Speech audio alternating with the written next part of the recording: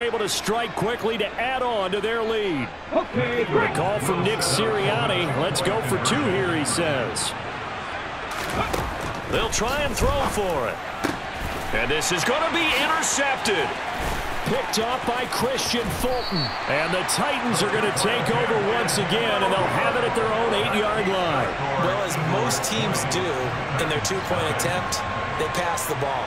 Instead, it gets intercepted. And remember, if you pick it off, you get a chance to take it all the way back, get 2 points yourself, right? Yeah, not the case there, but that's why you got to be really careful with those throws, especially to the outside. Fields this way up at the 17. And Henry's hit. He lost the football. And it's picked up by the Eagles. And they're already in the red zone. The 18-yard line is where they take over.